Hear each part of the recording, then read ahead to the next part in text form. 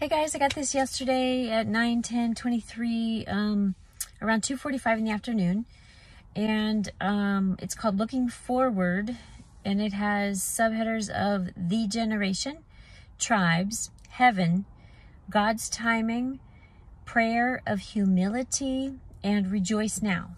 Number 1, The Generation. Many days have come and gone. The prophecies of old are at your doorstep. The next events will be glorious. The church come to life. The church in full display. The second Pentecost. Oceans of people have come to me through my son Jesus, the one and only Messiah. All have looked for the miraculous times of the minor prophets that tell of the triumph of Israel. Rejoice!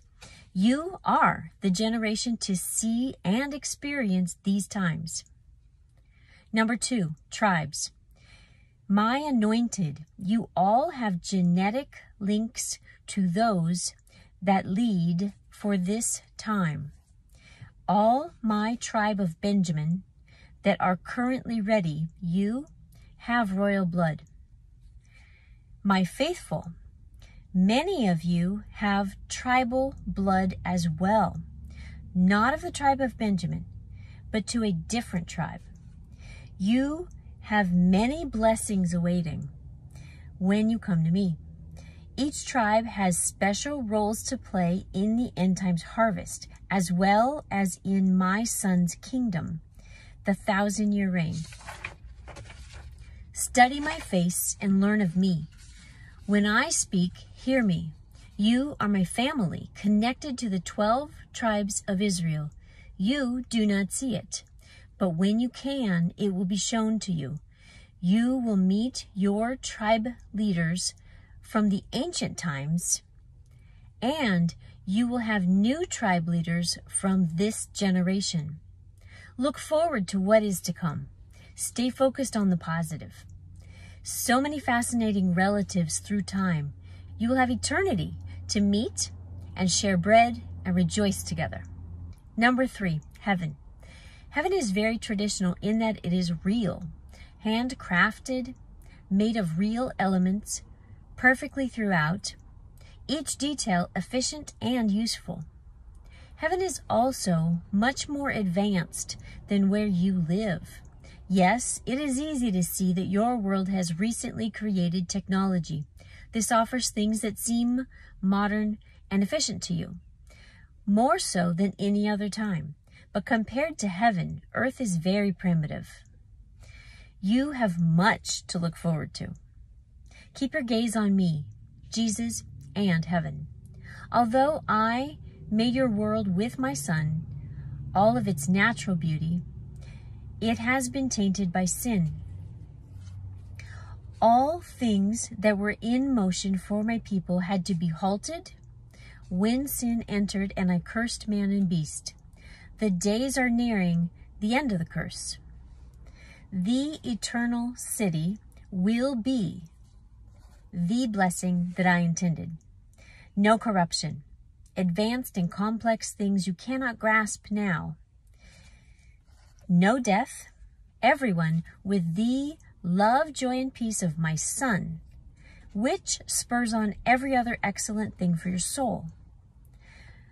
I so look forward to you being here. I wish now for you to see your completed self, but it shall wait until you are here. Many days have passed. The end begins. Hold on a little longer, church. Keep hope alive. The peace of the world that all enjoy is about to be taken away. The only peace will be for those fully in me. Be at peace. I, the Lord God, keep my own in perfect peace. Shalom. Number 4, God's timing. Holy, holy, holy is the Lord God Almighty. The elders bow before my throne. The incense of your prayers fills the throne room.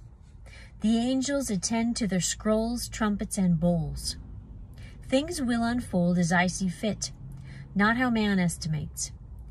All will come to pass that is prophesied in the Bible and by the prophets over time, but none will occur exactly how humans think it will. See each step I have given you, things to occur. Each are a step closer to coming home to heaven. Do not see the events man puts forth in the time of sorrows as sadness or sorrows.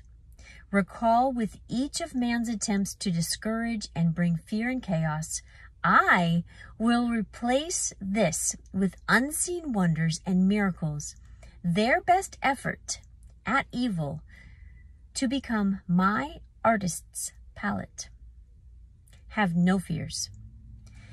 This is where the story gets good. This is where my church comes to life. This is where my fame becomes renowned for the whole world to understand.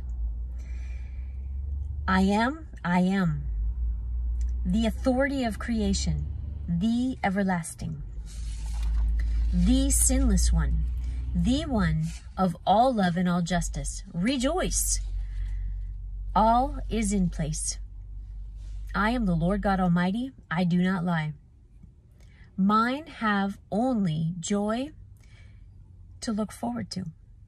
Keep focused. The world needs you to be focused. I need you to be focused. Your skills, gifts, and hopes all needed to spare most of humanity. Read the word, worship, pray fervently. The church begins the most important chapter next. Number 5, prayer for humility. God, forgive us in our pride and lack of faith. We live in an evil generation where mediocrity seems good. We live in a time that few know how to think about you. Help us to see you for you. Help us to have awe. Help us to recall, to listen and follow, and to recall we do not know. Help us to actually give over all of our cares to you. Please forgive us. Bring us into the maturity we need to be in order to be seen as worthy in your sight, and how you see us in our potential. You are worthy of all praise. You are worthy of all honor. You are worthy of all adoration. Help us to honor you properly. Teach us. God, give the church peace. Help us to walk in unity and love without selfishness. Help us to serve others in or out of our comfort zone. God, carry us in our weakness. We simply cannot do it in our own strength. We do not even know what we do not know. In humility, we request you carry us through in the sorrows without sadness or despair. God, use us to show the world of your great power and love. We love you. We ask this in Jesus' holy name. Amen. Number 6, rejoice now. You do not have to wait till the battle is over. You can trust it is how I say and rejoice now. This holds true no matter the issue. When you ask me in full faith, I set things to action. It doesn't mean a solution will occur as you see fit. It doesn't mean it will happen in your timing. But it does mean that it is done. I see the end when you ask. And I set my teams to work for your best solution as I see fit. This is also true for the time of sorrows and the great tribulation. I have already seen the defeat. It is recorded in the annals of time. But the events are still to play out. How can this be?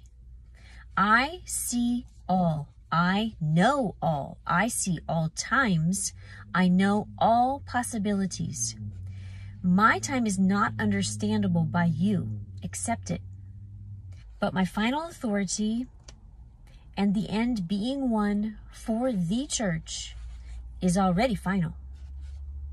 It has been seen as it will occur. In this time, when the events are yet to play out, you will watch them unfold. Recall all I have told you. Recall the events are in your favor. Recall nothing you see from the day of the human uprising and after that is scripted already by the kings will be as they say.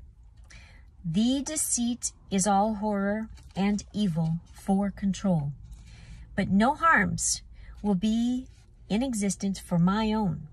My own receive my miracles and protections.